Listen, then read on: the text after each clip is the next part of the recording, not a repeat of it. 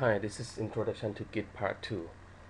Last time we looked at how we create add files to Git and commit. Okay, so today we will look at further commands and do something nice with Git. Okay, so before we continue, let's look back what we've done.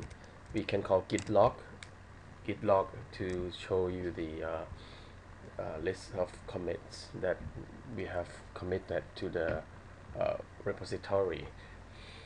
Right. When we check in file, when we add files to the repository, it is not usually we're not gonna add every file. Basically, there are some files that we should.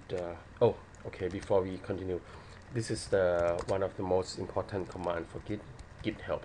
If you call Git help, it will show you the list of command commonly used commands: add, bisect, checkout, clone, commit, and blah blah blah blah. And you can also call git help with the command git help status.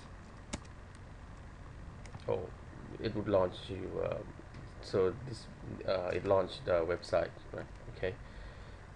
And you can also call git status dash dash help. It's the same thing. In case you wanna see. All right.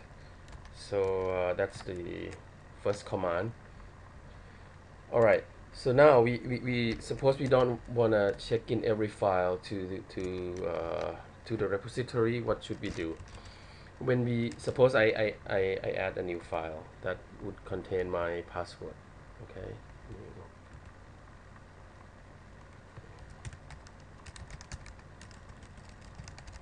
password is something. Okay. Okay. So let's save it. Password.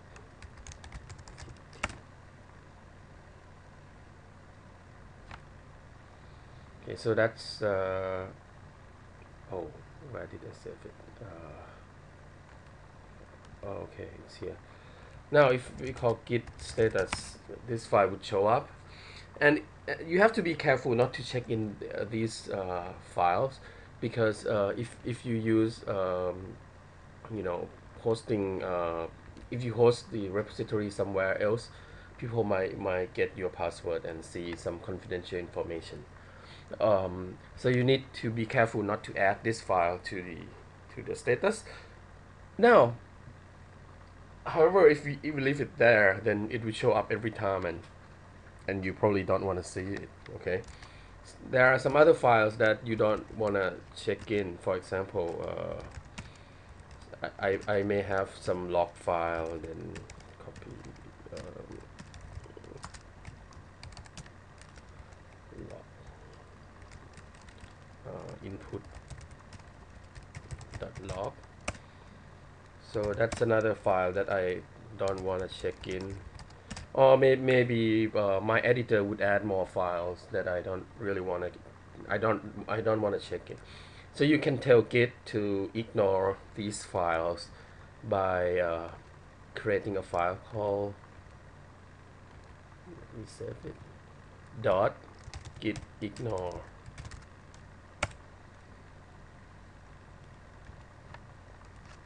So the file that begins with dot in Unix will not be displayed, but this is Windows, so you see it anyway here. Git ignore. So you can now for any file that you don't if you want Git to ignore it, you can just say here password.txt, or you can do the wildcard start.log. If you do that, when you call git status, you're not gonna see them now. Okay, so let's fix it back. See, it appear here. It may be the case that you accidentally add this file. Okay, git status, it appear here, right? So now if I don't wanna, now if I commit, this file will be in the staging area, will be in the commit, even though I put star.log here.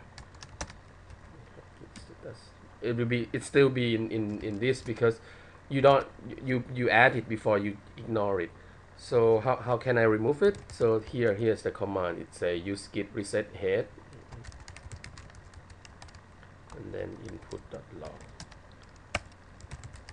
Now it's gone, and it's not gonna it's not gonna be in the staging area anymore, because I put it, I just remove it from the staging area with git reset head, and it won't show when I call git status.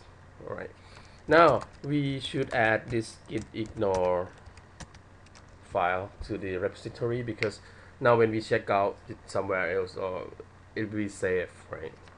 So I add it, and then git commit added dot git ignore. Okay. All right. Okay, so that's what ignoring file is.